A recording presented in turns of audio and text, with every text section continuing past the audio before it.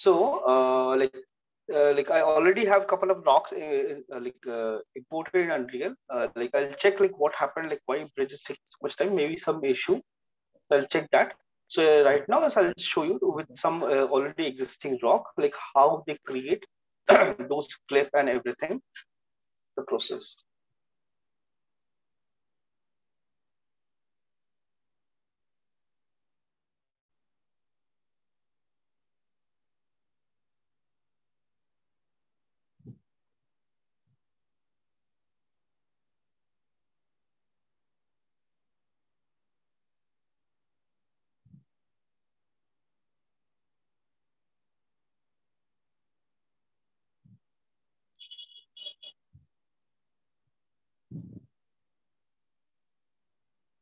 Okay, let it load.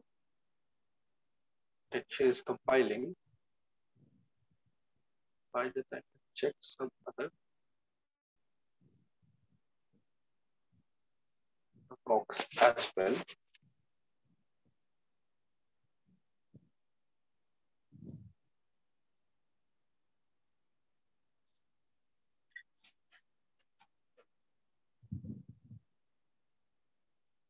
Oh, this looking for this one.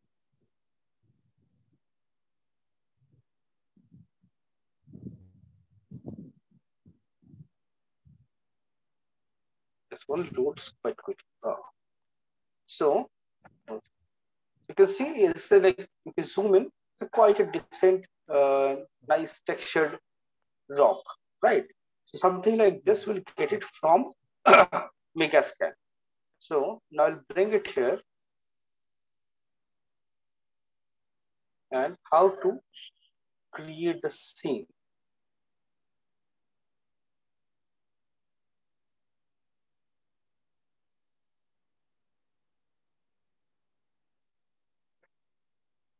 One, place one more here, and because it should not look tileable, like tiled, so rotate any of the direction and then place it like this. Alt, drag, create.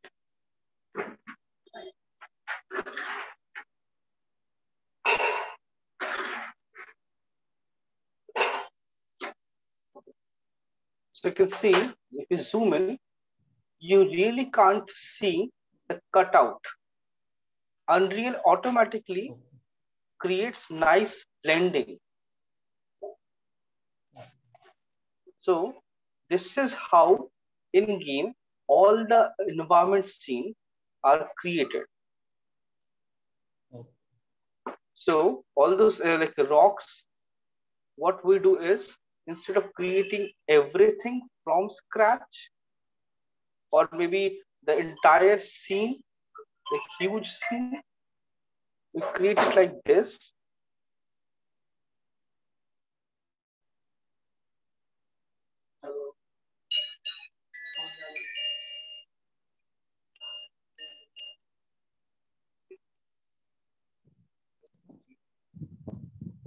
You can see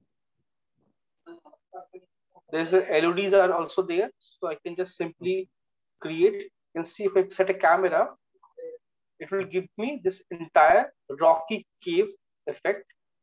And if I want to like modify something, I can do that as well. Like suppose this section, I want to add something, I will resize the rock and push it outside, fill this section. And suppose I want to I want to like have more variation, I can modify the texture or I can use another rock instead of using one rock. And you can see it just one rock,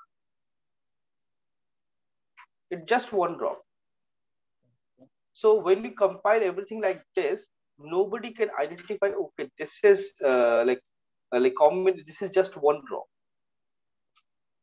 Place it nicely, fill those sections with some other rocks, some other things, then some foliage and all, and it will look really nice. So like this, basically how we create environment. Will all those huge rock mountains and all those things you see, those are not basically created in Max or Maya. Those are we create like this, or there is something called landscape in Unreal. We can generate an entire landscape within Unreal without creating the actual mesh in Max or Maya. If we are recreating some rock area, means we have to do it by own, right? Sorry, come again. Exact.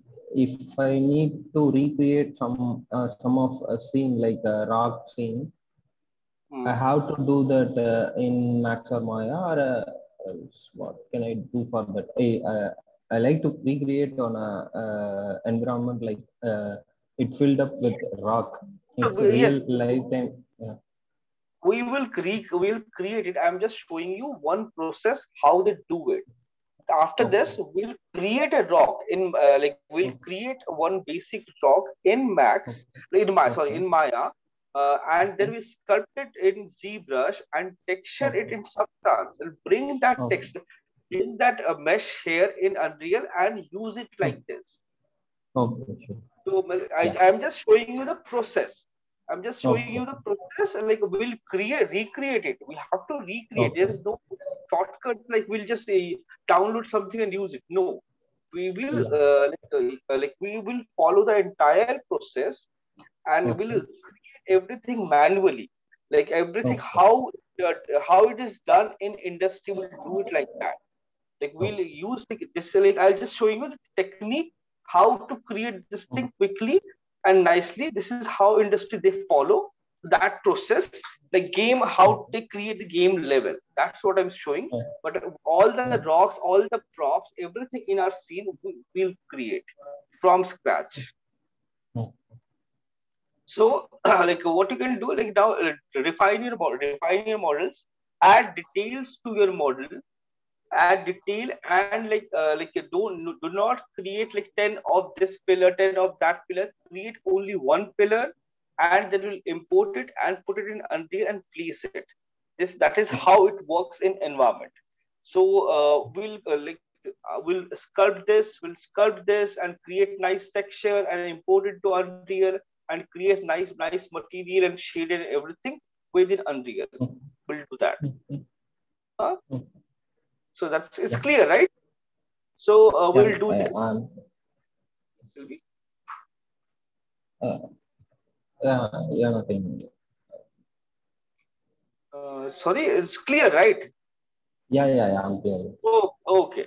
So refine your model, add details in the model, like all those like a little bit like extruded parts, some small design elements, and then we'll start sculpting this thing.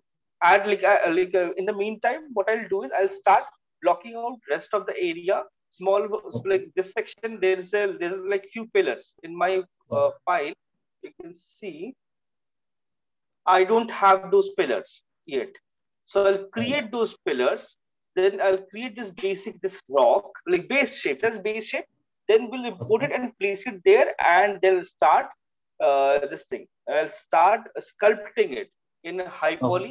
And all those wooden planks of that path, I'll create it here easily. And that is also we'll do it in Unreal. We'll create only one section of wooden planks and then rotate and fit it in Unreal directly. Okay, so we'll do those things. So like refine and add details, like bevel few things here and there, and make like as much as detail is possible. Add those detail and like this is like you see is very basic blocking. Still, I have like you can see slightly beveled it. This corner is really sharp. I have to bevel it slightly. I'll do that. Then this corner, I'll bevel it slightly. I'll do all those things, and then we will like texture create a high poly, nice high poly. So here we'll follow three different techniques of texturing. One is your seamless stylable map for this kind of huge surface. Then one technique is high poly, like create a high poly and texture for this kind of surface or maybe this kind of surface. And there is one more technique called trim sheets. Gaming nowadays is really popular, and nowadays is lots of games they are using this technique to create a really good quality assets. I'll show you a trim sheet example, this one. So you can see the texture is basically like this. It's a flat square shaped texture and have all the details. So trim sheet is basically a texture map and the model they create based on the trim sheet. Like you have to add more loops and cuts to create this detail. So like suppose I'll show you, like this section, you can see this round curved detail. It's basically part of this section. So that means in this arch, I have a cut here. You can see this same design you cannot see anywhere except this. So I have a cut here, and this bent thing is generating from some other section, like something like this section. So we have to cut and place it and make it straight. I'll show those techniques, how to do it. This is how like nowadays, like we are creating all the textures in game, because you have only 2 maps. See, only 2 maps, but the quality output is very good. So in this way, you basically see same texture used on this map as well. This arch also, on this arch also, this bridge. Exact same thing we use here everywhere and create this very high quality detailed texture.